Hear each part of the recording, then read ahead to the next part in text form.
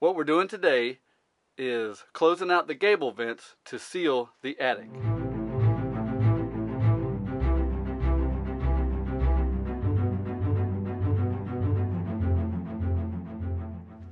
Now the purpose for doing this is to increase the envelope of the insulated area of our house. So right now we have the regular blown in insulation above the ceiling of the second floor and above the ceiling of the third floor, which is over to my left, your right, is the movie room. You have gable vents that let supposedly cool air in to kind of cool the attic. We also have a ridge vent, and then we have soffit vents down at the bottom.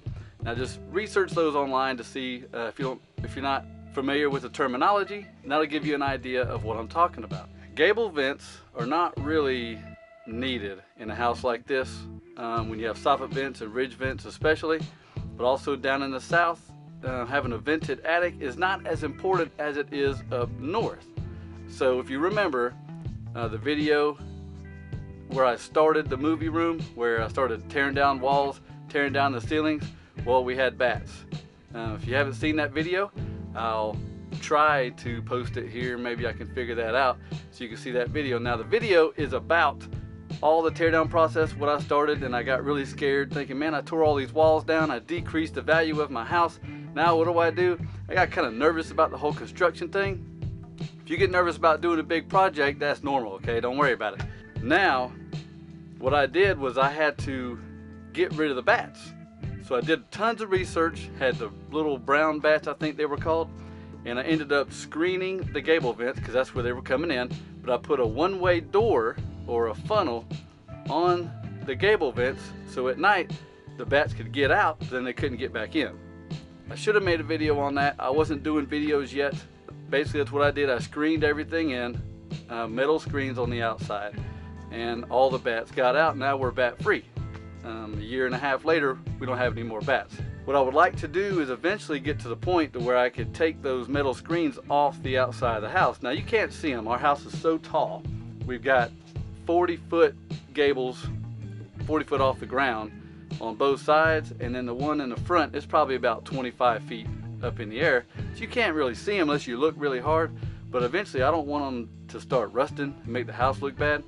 So what I'm doing today is I'm taking 1/2 inch OSB, which I already had, cutting them to the size, and from the inside I'm screwing them up to the inside part of the attic to close out the gable vents, and that way we won't have any chance of critters coming in ever again. So we're going to put those pieces on, screw them in, and then I'm going to seal with can foam, great stuff, all the way around to make sure it's sealed really well, and then eventually I can take those screens off and know that we're not going to get bats in here again. You always want to make sure that you work safe. Safety glasses, respirator, dealing with insulation, long sleeves, gloves, and to help yourself out, get you a little bag like this to hold your washers, screws, tape measure, and your phone. See, I got a text message from my wife. You always want to make sure you have your phone to always answer your wife. Now I got 2 missed texts when I was filming earlier, so I'm already in trouble. Let me answer those real quick.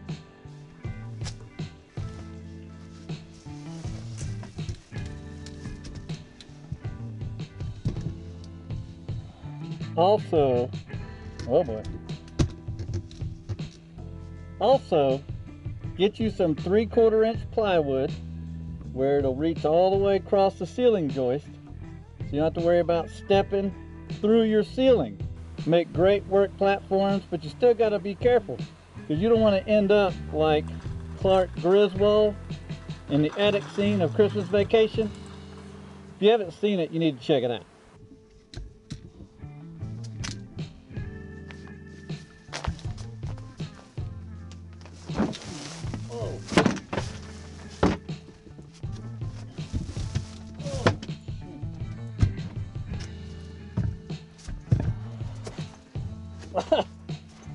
I almost fell.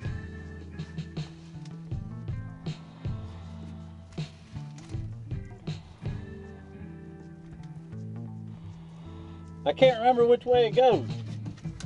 There we go.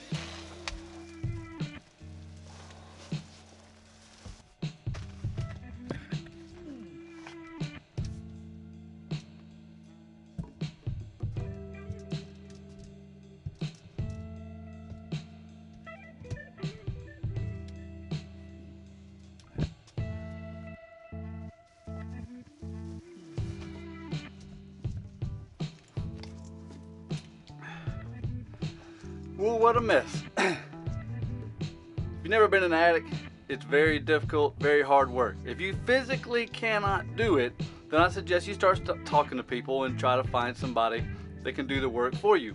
But don't just call some construction guy to come without knowing them, because I mean, you could end up spending a bunch of money. One of the purposes of this channel is to help you save money.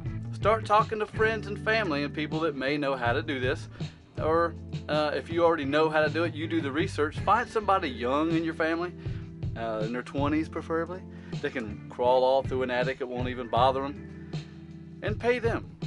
You're helping somebody out in your family, you're helping a close friend out, and you're still going to save tons of money. It's not rocket science. It's pretty easy to do these things. Now, I messed up and I thought I had a can of spray foam here, so you're not going to see me do that. But that's pretty simple too. I got to go back to Home Depot after I just went there this morning and get another can of great foam. All I'm going to do is spray around the edges to kind of seal it somewhat, and eventually all the walls of the attic, like the one behind me, it's going to have the foam board insulation on it as well, so that the walls of the attic, the roof line below the rafters of the attic and all is going to be insulated. Now, don't say you can't do this job because it's too hard, or I don't think I could figure something like that out. Don't use those excuses either. You can do it. It's difficult.